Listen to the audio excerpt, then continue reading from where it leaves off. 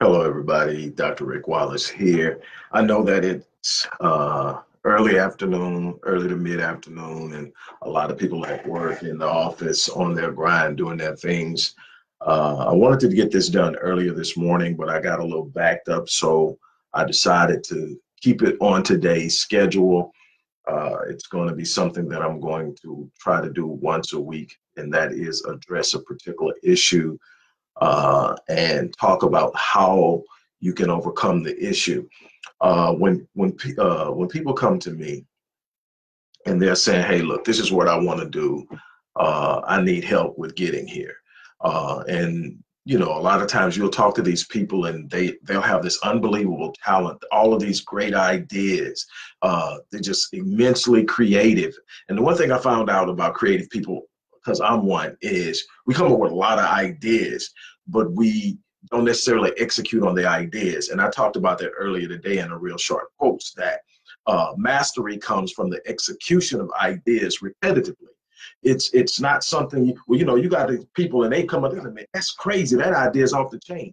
Man, why aren't you a millionaire? Why haven't you put that, in the market? Why don't you have a patent for it? Well, ideas require execution to develop mastery, to develop expertise, to develop the type of intense passion and focus necessary for you to dominate in an area where you may be highly creative. You got a lot of people with talent.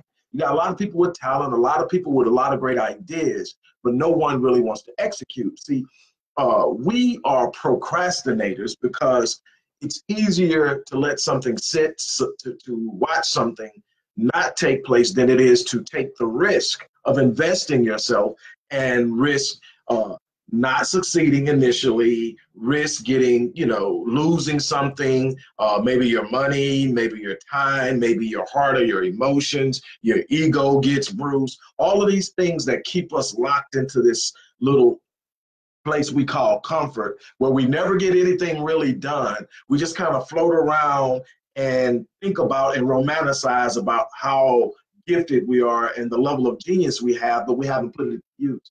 See, it's not the knowledge. It's not how much of a genius you are, how gifted you are. All that's great. You got a bunch of geniuses that are living broke, a bunch of geniuses that have never experienced anything of any grand success. They may be recognized by Mensa because of their IQ, if that's the type of genius they have. But you got genius. Everybody has a genius, first of all.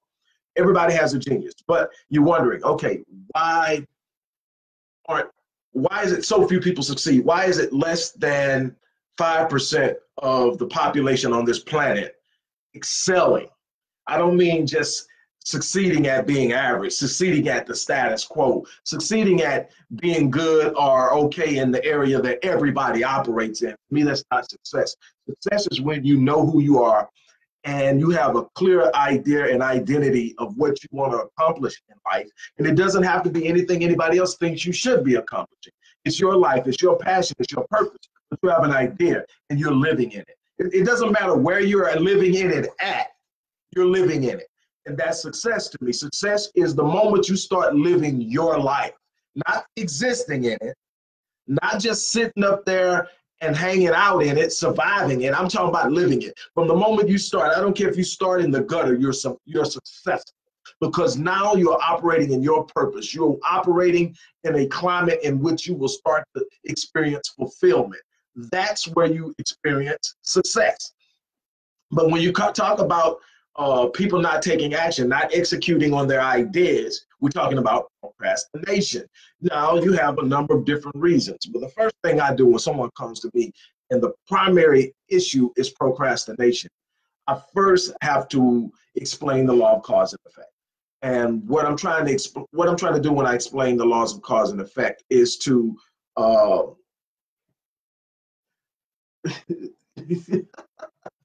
my brother's on here bothering me. Dude, really? You gonna show up and do me like that? That's all right. You're a Virgo. That's all I got to say. Anyway, little brothers, I swear, this dude has been doing this to me for decades. But anyway, what you have to really do when you start talking about any type of issue is understand you have the law of cause and effect. What does that mean? The law of cause and effect says that for everything that you see or that you're realizing or experiencing, there's a cause. That nothing happens by coincidence. You're not where you are because life just happened. You're where you are because of decisions you've made, activities you participated in, certain habits of behavior you've developed. So with that being said, you've got to really sit up and get your focus and understand you're going to work on the cause and not the effect. See, that's just like treating a sore throat for the symptoms, but not really dealing with what's causing the sore throat, because that's still an underlying issue. And you may mask the symptoms, but you still have the issue or the condition or the disease or whatever it is to deal with.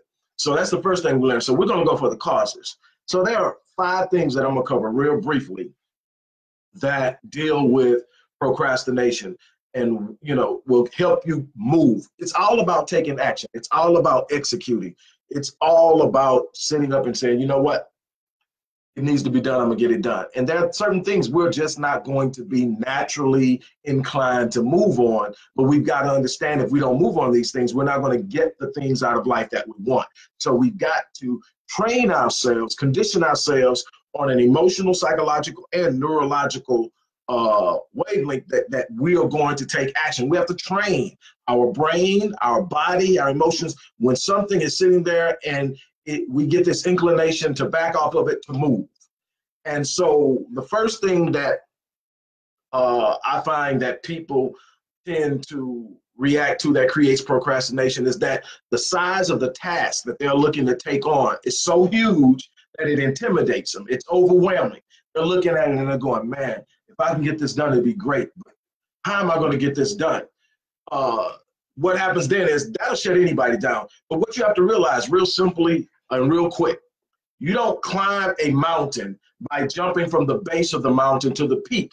You climb a mountain slowly, steadily, one step at a time, placing your feet in the right place, getting the right footing, getting the right grip, and you climb. You climb. It's a step at a time. It's a slow ascension, but it's how you get to the top. There's no quantum leaping from the base to the peak. You've got to climb it.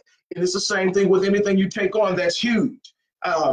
My brother, he's on here giving me a hard time. I don't even know if he's still on here, but I'll definitely get him back. It's on, but I'll definitely get it back. But he just finished a music project, his first solo project, where it was all about him. And I watched him toil with this for years. But it was a huge project. He had to do the production. He had to do a lot of stuff, write the music, do the production, and then perform all the stuff. He did. And I watched him do that. Now, he could have stood up and said, man, I can't do all this. There's no way I'm going to ever get all this done. Yes, it took him some time. But the thing he didn't do was procrastinate. I wake up, you know, at times I was at his crib. I wake up 1 o'clock in the morning, 2 o'clock in the morning. He's in the studio. He's down there. He's putting things together. He's doing that. And that's how it has to be done. I've written and published 20 books. You've probably heard me promoting Critical Mass. I've written 20 books. Not one of those, I wrote 20 books. I can't tell you how many articles, thousands of articles, literally, for a number of different clients, plus myself and so many more academic papers, whatever. And not anytime if I sit down with a writing project and look at it and say, okay, I got 50 pages, 100 pages, 400 pages, I got to bang out. When I sit down to write, I've got to write this first sentence as perfectly as I possibly can. I'm not thinking about the sentence that follows it. I'm not thinking about what I'm going to write in the next paragraph. I want that first sentence to be excellent. And when I write that first sentence, it triggers the next, it triggers the next. And when I look up, I've written a chapter. But it doesn't start out with, I got to write a chapter. It starts out with, I just want this sentence. And because I can see something that I can do, I can write a sentence in less than a minute. So I can sit down and that's where it starts. But you've got to find a way to break down those big, huge things into smaller increments that you can take on. You take that one small piece, like bite off what you can chew. Bite it off, go down, jump on it until you get it done. When you get it down and digested and complete, go back and bite off another piece and go back to work.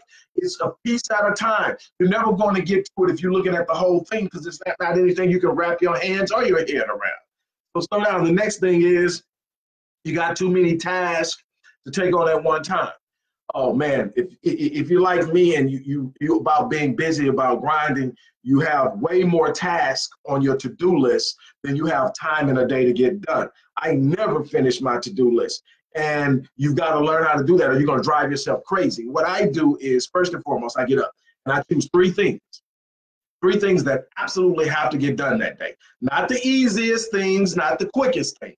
I'm not about how many checks I have on my to-do list. I'm about having the most impact.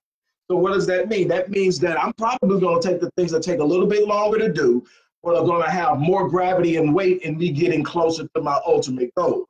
And what I find is when I do that, I actually drop a lot of the other to-dos that are on the list that I haven't even gone after. They fall off because they fall under the umbrella of what I'm doing. So I take the big stuff, the most important stuff, I make sure that that's on my list. This is going to get done today.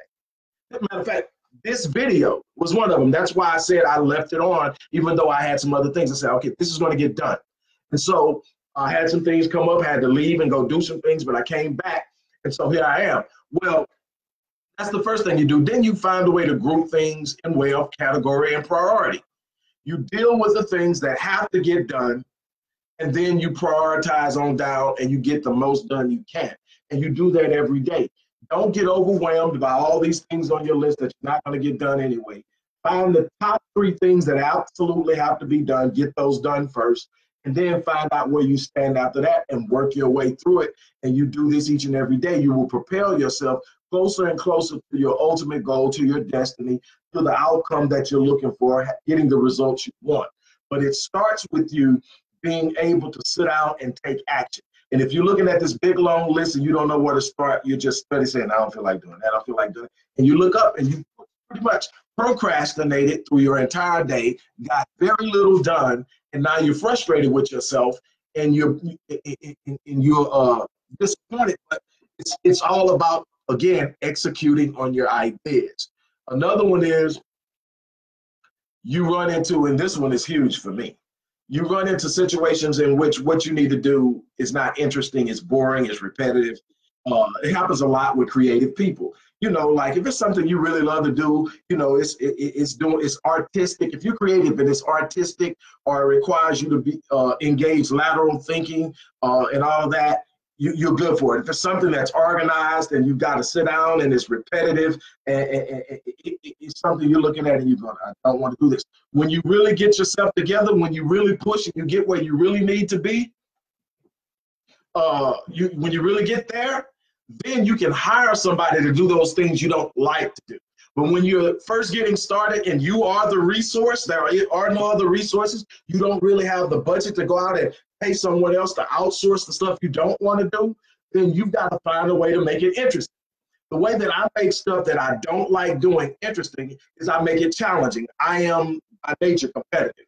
My brother on here bothering me, we are both that way. And that's why he's going back talking to me about basketball and all that. But we're competitive. So what I do is I say, okay, this needs to be done. And I bet you I can do it in 30 minutes. And it's always going to be challenging. If I look at it, I say, man, it's probably going to take 40 minutes. I challenge myself to do it in 30 minutes. Now I'm working against my working against myself, but it's a challenge. I'm working against the clock. And if I beat the challenge, I reward myself. You know, I might say, man, if I get this done in 30 minutes, I'm gonna take a break and I'm gonna go to whatever. I'm gonna go do this, I'm gonna go this, I'm gonna go pick up baby and we're gonna do this. I reward myself because I know if I didn't get that done, that was gonna be a hiccup in the process of where I'm trying to go. So I got it done, didn't like it, but I love the challenge. I got the challenge, and so I reward myself. Sometimes I win, sometimes I don't come in under the clock, but I got it done. So that's what you do with that. The other one is,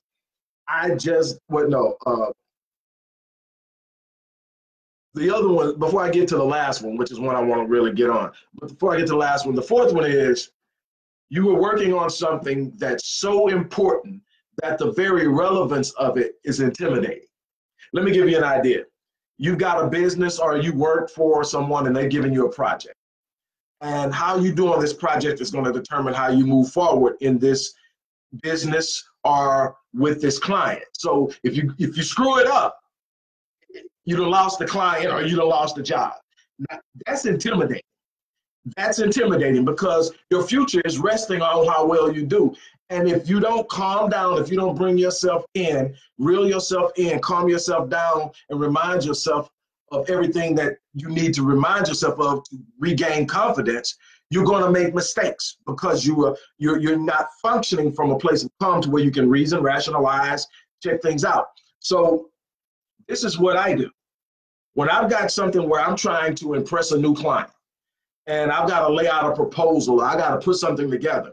I put it together, then I call somebody that I trust to critique it, to look through it, to read it, to tell me what they see, what they get, what they feel, what they think I should do.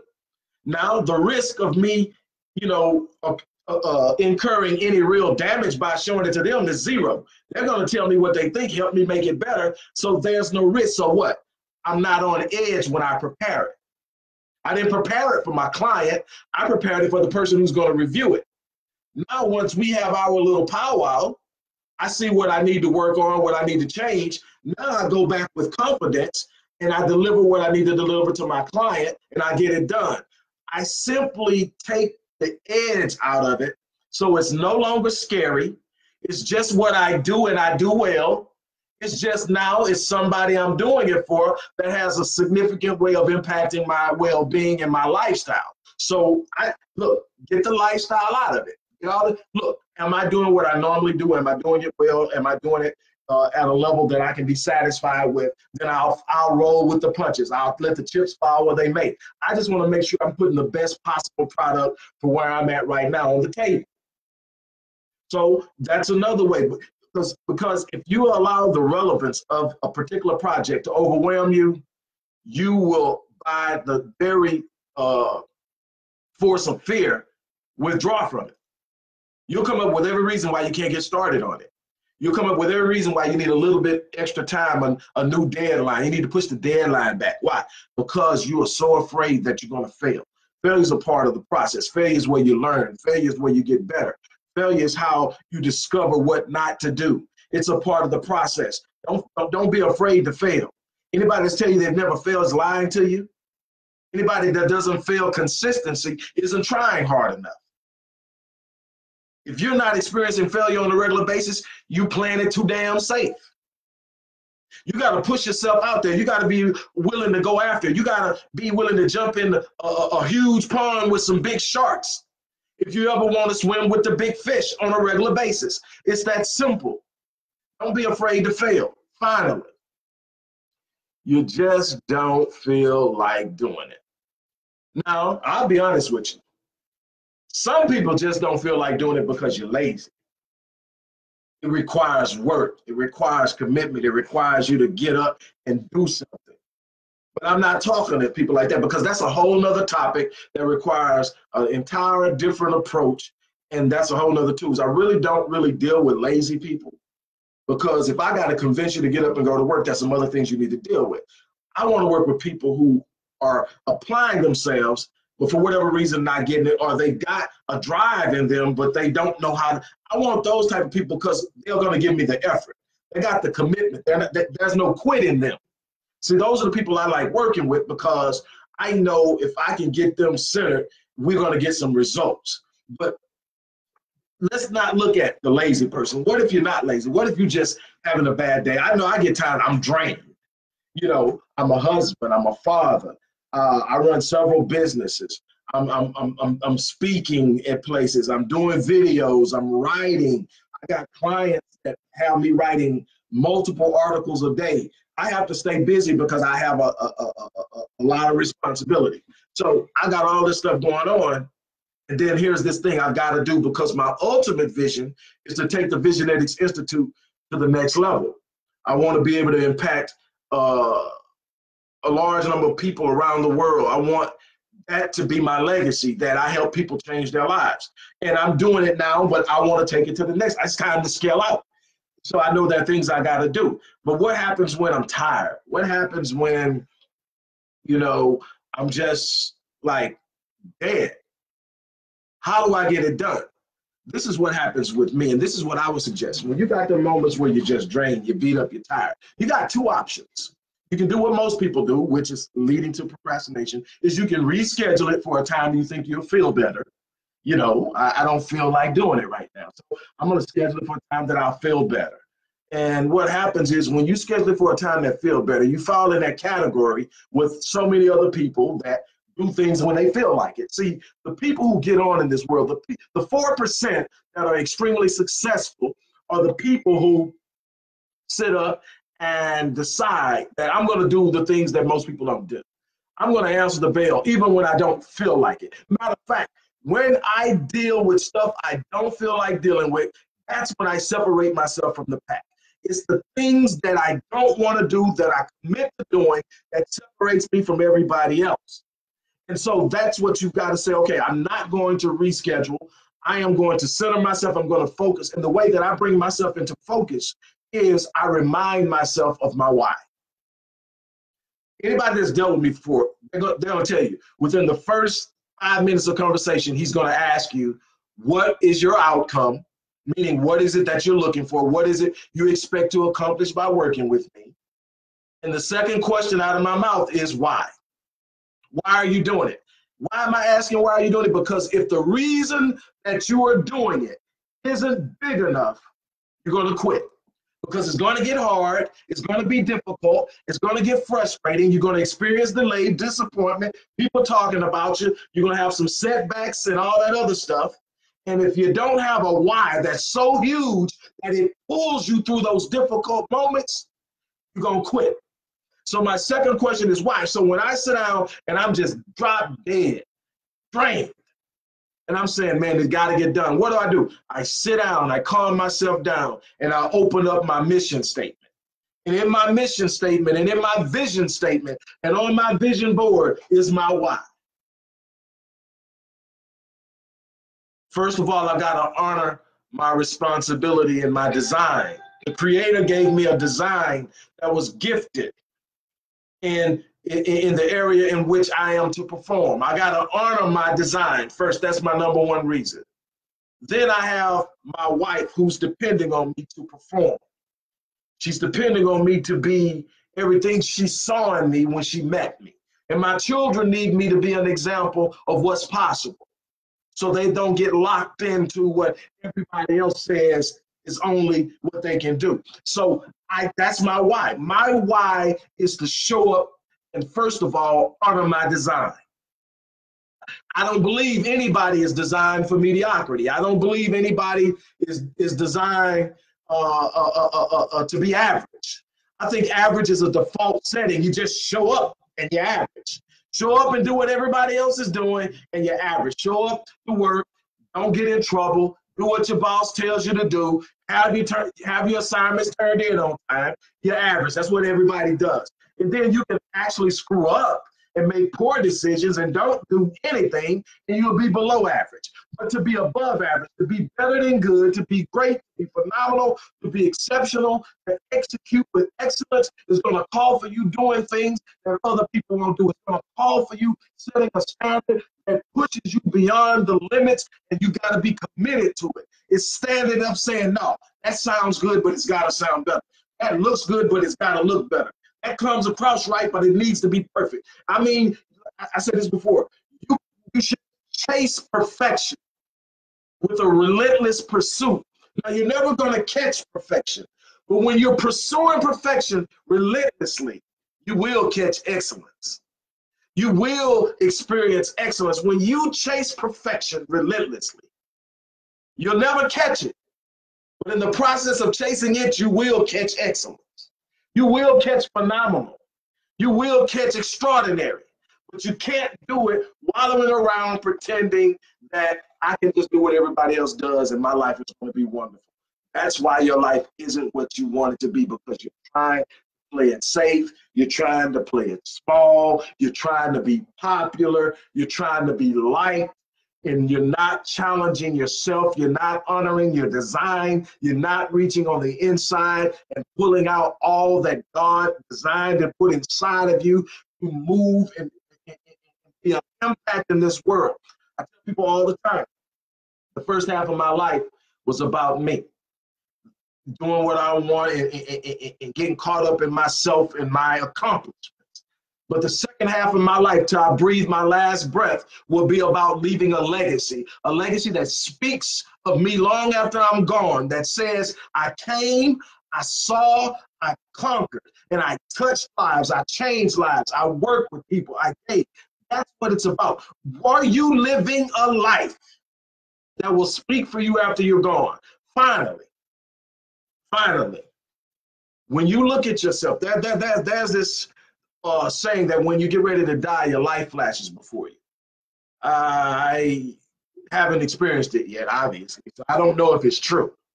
But let's just say that it is true, that in the moment that you are entering into the final seconds of your transition, your life flashes before you. Would it be worth the time it takes to watch it? Literally, if your life flashed before your eyes right now, would it be worth your time to watch it? If not, you got work to do. You got to put in the work. If your life flashes before your eyes right now and you don't, at the end of it, you don't got this huge smile that says, I can live with that, or I can die with that. You need to put in some work. There's no time for procrastination. You got 86,400 seconds in a day. 86,400 seconds in a day. How you invest in those are going to determine where you end up. There's no such thing as casual time, no such things as casual moments. Everything has a purpose. Everything has potential. Every second of your day has potential in it. Whether you access it or not is up to you. Got a lot of people just walking past potential every day, just letting seconds roll by, not investing anything in it, not picking up a book, not making phone calls, not talking to people, not trying to expand yourself. You've got to look inside of yourself, challenge yourself, lift yourself. Don't wait on somebody else to validate you. Don't wait on somebody else to co-sign your vision. Don't wait on somebody else to tell you it's possible. It's written inside of your DNA, spiritually and genetically. You are gifted to do something extraordinary. You don't need anybody's permission to do it. You got to wake up in your own mind, in your own time, and declare, there is no perfect moment for me to start, so I'll start now. It's not going to look right to most people, but I'll start now. I challenge you, start now. Look, I got to get off of here. I still got a whole bunch of stuff to do. But speaking of books, this is book number 20, Critical Mass.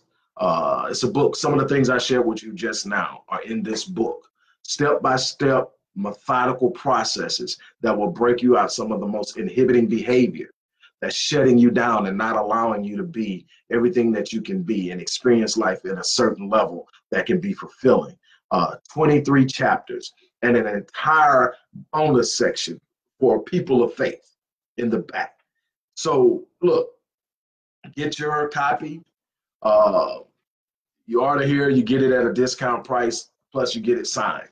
That also, if you want to work with me directly, if you're serious about working with me, there's an email in that email. Find out about the courses, the classes, the programs, the one-on-one sessions that I offer, public speaking engagements as well. Whatever it is, make a move. I mean, first of all, today, do something today that will advance your life.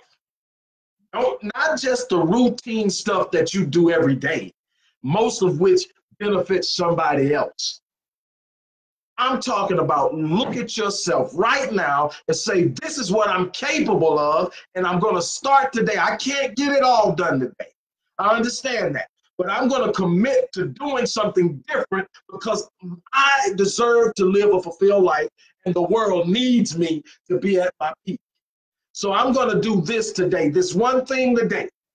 This day I'm going to do it. Do that one thing. Invest in yourself. Make a move.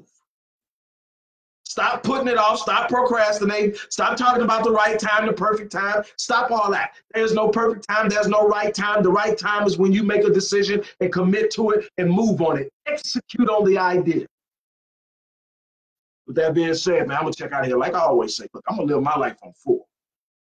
Some days are great. Some days are not so great. Some days you get kicked in the gut. But at the end of the day, no matter how bad it is, I wake up and I answer the bell. That's the promise I gave the Creator a long time ago. If you wake me up, I'll answer the bell.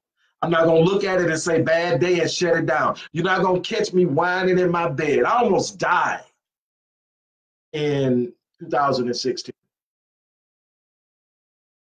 Almost died. I'm trying to get to the wedding. I'm trying to get to the altar. And 2 months before my wedding, I'm in ICU. I had a seizure so bad that it dislocated both shoulders, tore up nerves in my left arm. I fell and broke my humerus, my upper arm. If you ever done that before, trust me, it's not fun. Then I had the nerve damage. So a person who writes and uses a keyboard to make a living loses the function of one hand. And the other one he can't really move because it's been severely, completely dislocated. And I'm in this agonizing pain. And I've got to look at it and I got to say, you know what? It's pretty bad. But you know what? I'm going to answer the bell. My wife will tell you, first day home from ICU, I'm laying in the bed still with the hospital gown on. Alarm clock goes off at 4 a.m. That's when I set my clock to get up. I get up. I can't even dress myself because I can't move my arms. I said, baby, you got to get this shirt on me. And she's like, you need to lay down. No, you got to get this shirt on me. You need to lay. I am not going to lay down. I'm going to answer the bell. If all I can do is sit in front of that computer and scroll that mouse, I'm going to find something to read that's going to make me better. I'm going to find something to watch that's going to inspire me. I'm going to find something that will give me some reason to continue to fight, because right now I'm pretty beat up. But I will not lay here and wallow in misery and pity. I answered the bell. Life is not going to lay down for you, but let me tell you something. While it won't lay down for you, it will pay you any price you demand of it. But you got to be committed. You got to be ready to answer the bell. That's my challenge to you. Die on E.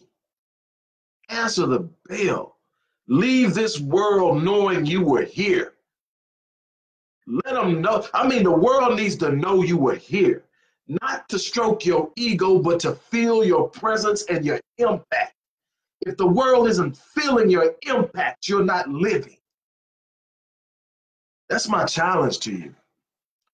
I look forward to hearing from some of you. Hit me up, man. Let's make some things happen, but you can't sit around and think the world is just going to move because you want it to. You don't get what you want. You get who you are. You get what you've become, what you develop into, not what you want. You can talk about what you want all day long, but if you don't invest in becoming what you need to be to have it, you'll just be sitting there wishing. Come get it with me. That's what I'm telling you. If you don't want to come get it with me, you better go get it. It ain't going to come to you. You're going to have to go get it. I'm out of here. Thank you guys for your time. I'll be back tomorrow to do more reading from the book. I'm enjoying that. I don't know, y'all probably not, but I'm enjoying it, just going back and saying, man, I was in a zone when I wrote that, just looking at it, man, because everything is a blessing. I remember when I was told book number one, that was, wow, a while ago, book number one wouldn't get published. Here I am 20 books later, and book number one still selling on Barnes and Noble. So, don't tell me what answering the bell won't do. And that's just one area of my life. And the thing is, there's nothing different about me than anybody else, except for the fact that I go after stuff most people won't go after, and I refuse to quit. When most people get banged up and everybody's saying stay, you ever seen that fight where they're telling the fighter to stay down? I'm that nut that keeps getting up. That's the only difference. With that, I'm out. Peace.